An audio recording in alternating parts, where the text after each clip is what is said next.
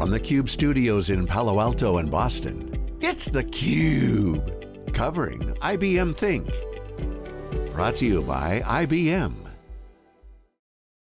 Welcome back. I'm Stu Miniman, and we're here with theCUBE's coverage of IBM Think 2020, the global experience, reaching all the participants of the event where they are. I'm happy to welcome back one of our CUBE alumni, Mike Ferris, who is the Vice President of Corporate Development and Strategy at Red Hat. Mike, it's great to see you. Likewise, Stu. Happy to be here. All right, so boy, Mike, lots of things to talk about. A few weeks back, of course, the management changes happened. We're fresh off of Red Hat Summit. I had a pleasure really talking to a lot of your peers, your new boss, and many of the customers. But for our Think audience, bring us up to speed. Back in 2019, of course, the largest software acquisition ever completed with IBM buying Red Hat, and there have been some management changes, some people switching roles, and you've got a new title. So bring our audience up to speed. Sure, absolutely. So it's been an exciting several months as we've gone through this. Of course, we knew things were going to happen. Things were announced clearly with Ginny's retirement quite a while ago.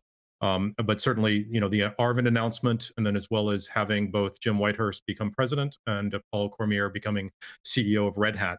It's been an exciting several months trying to go through this and understand, what would change and frankly, what would not change.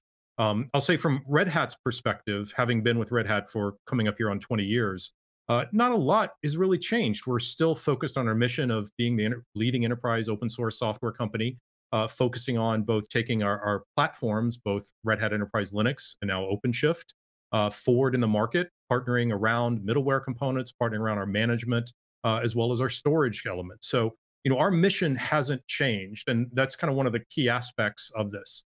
I'll say that certainly, with Arvind now as CEO of IBM and Jim Whitehurst as president of IBM, along with Paul Cormier being, CEO of Red Hat, we've got a really strong leadership group in place at IBM that understands what Red Hat is, what we mean to the customer, and just as importantly, what we mean to the open source community. And that type of action and drive is certainly something that we think, that leadership in place will help ensure that the value we've delivered to customers, frankly, from day one, back when we launched Red Hat Enterprise Linux or Red Hat Advanced Server, frankly, is something that we'll be able to continue to do and drive in the community and with the customers as we move forward. Yeah, Mike, it's interesting. When we look out on the ecosystems and what's happening out there, we understand for customers sometimes it might be challenging to say, hey, I listened to 10 different vendors and they all say the same words. I've got multi-hybrid cloud, digital modernization, things like that. With our hat as an analyst firm, we kind of say, okay, everybody does things a little bit different. If you look at the big cloud players, they're all playing different games. When we looked at the IBM strategy pre-acquisition of Red Hat and Red Hat, they line up pretty well. Red Hat, very much at Summit, it was open hybrid cloud.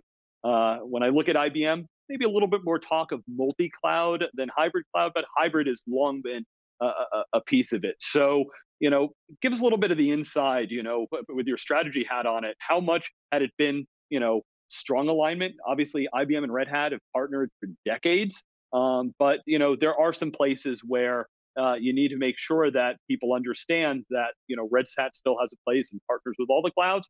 And of course, IBM has services that span many places, but they also have products and services that are particular to IBM things.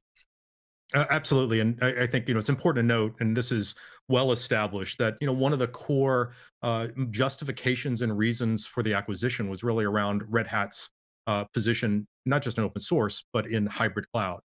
We've been talking about that for many years, in fact, before most of the vendors in the industry picked it up. But just as importantly, I think if you look back at Arvind Krishna's announcements on, frankly, the day that he was named CEO, he starts talking about things like IBM's focus being hybrid and AI.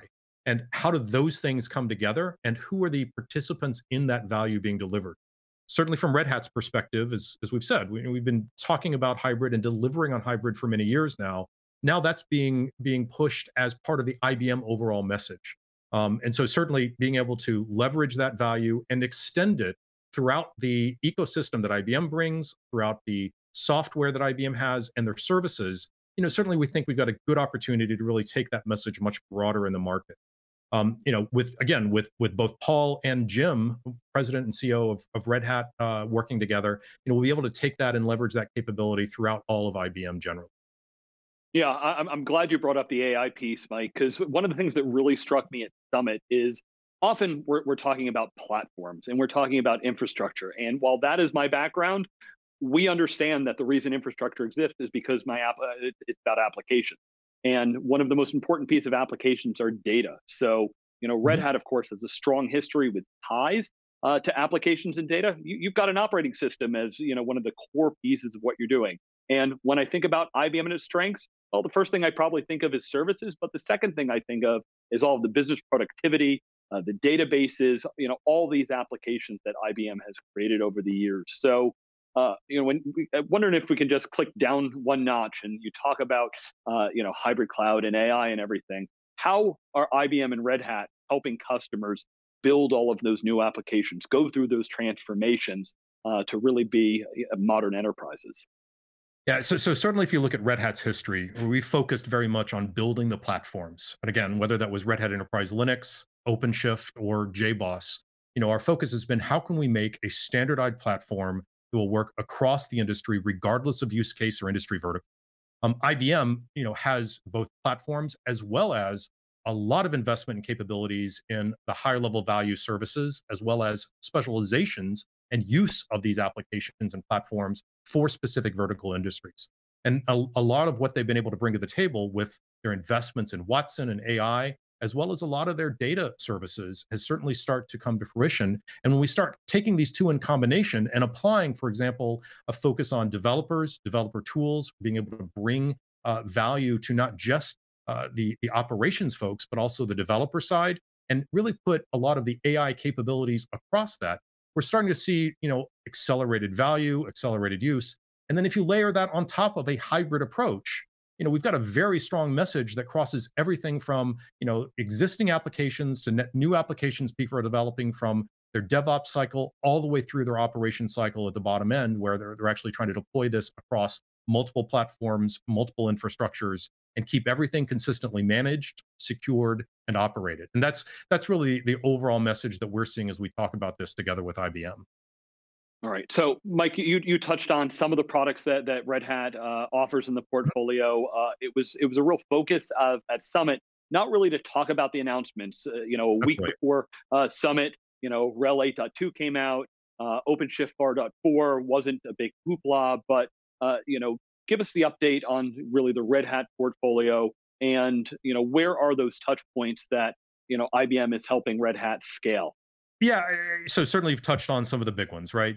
OpenShift itself, with the 4.4 release, brings a lot of new capabilities that are being brought forward to those customers. We have a better management, better capabilities in what they can do from monitoring service, et cetera.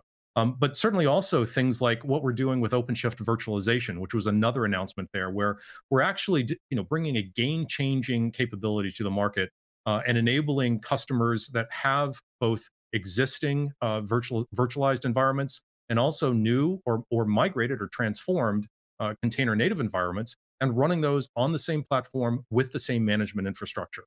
We see that as huge to be able to simplify the management capabilities, understand cost better, and be able to control those environments in a much more consistent way.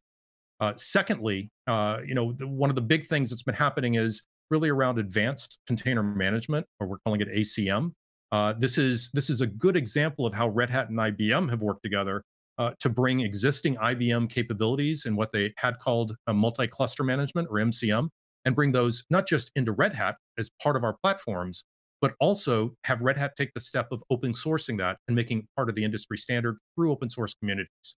So being able to take that type of value that IBM had matured, take it through Red Hat into the open source community, but simultaneously deliver it to our customers of OpenShift and make it part of the platform, is something we really see as a huge value add. We're also doing a lot more with hyperscalers, especially in the space of OpenShift managed services. You saw some of those last week, and I would encourage everyone to go out and look at the Paul Cormier and Scott Guthrie announcements that we did. There was a keynote video that you can go review. But certainly the focus on how do we work with these hyperscalers, inclusive of IBM, to make OpenShift a much more fluid deployment option, have it more service oriented, both on-premise and off-premise, so that customers can actually work together better in it. Yeah, Red Hat, I think, has always done a really good job of highlighting those partnerships. It's way easy on the outside to talk about the competitive nature of the industry and who fights who. I remember a few years ago, Red Hat made a strong partnership announcement with AWS. You mentioned Scott Guthrie from Microsoft. Well, it's not Satya Nadella up on stage like it was at the summit last year, but Microsoft, long partner, of course, with IBM back to the earliest days, and with Red Hat for in the much more recent days. There's this partnership. So critically important. ACM definitely an area we want to watch. It was really a question we had. If you looked at last year, Microsoft announced Azure Arc. There lots of solutions announced as to how am I going to manage in this multi-cloud world, because it's not my pieces everywhere. It's now I need to manage a lot of things that are out of my control and from different vendors. And hopefully we learned a lot of the lessons from the multi-vendor era that will be fixed in the multi-cloud era.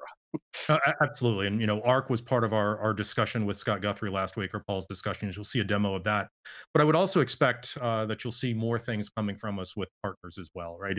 This is about building a platform, a hybrid platform that works in a multi-cloud world, and being able to describe that in a very consistent way, manage it, secure it, entitle it in a very consistent way across all the vendors, inclusive of both self and managed service deployment options.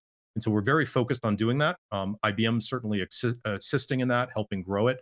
But overall, this focus is really, from Red Hat's perspective, about making that hybrid platform the leading hybrid platform, the leading Kubernetes platform in the industry. And that's really where we're starting from with OpenShift. All right. So Mike, we started out the discussion talking about some of the changes and where Red Hat stays Red Hat and where the companies are working together. Obviously, the leadership changes were a big piece. Congratulations, you got a new role. I've seen quite a few people with some new titles, which is always nice to see. The people that have been working for a long time. The other area where it seems from the outside there's a coordinated effort is around the COVID response. So I've seen the public letters from Arvind Krishna, of course, seen Red Hat and Paul Cormier's letter to the employees there. IBM was one of the first companies that we had heard from that said, hey, we're not going to RSA conference this year. We're moving digital with the events. So, real focus on the employees and then, of course, supporting customers. So, how does that COVID response happen? And am I right from the outside that it looks like there is a bit of a united front to help attack this global pandemic response? It is. I think there's two levels to this. Certainly between Red Hat and IBM, we're well coordinated. Within Red Hat, we have teams that are specifically dedicated to making sure that our associates, and more importantly, our customers and the overall communities, are well served through this. As you said earlier in the interview, certainly we've pulled back on any significant product announcements at Summit, including with some of our partners, merely because we wanted to maintain this focus on how can we help everyone through this very unfortunate experience. And so, as obviously all of us are sitting at home now globally, the focus is very much how do we stay connected? How do we keep the business flowing as much as possible through this, and keep people safe and secure in their environments, and make sure that we serve both the customers and the associates best possible way. So there's a lot of sensitivity, and we want to make sure that the industry and the overall world knows that we're very focused on keeping people healthy and moving forward as we work through this together as a world. Yeah. Well, Mike Ferris, thank you so much for the update. It's been a pleasure catching up with you. Great. Thanks, Stu. Appreciate it. All right. Stay tuned for lots more coverage from IBM Think 2020, the global digital experience. I'm Stu Miniman, and thank you for watching theCUBE.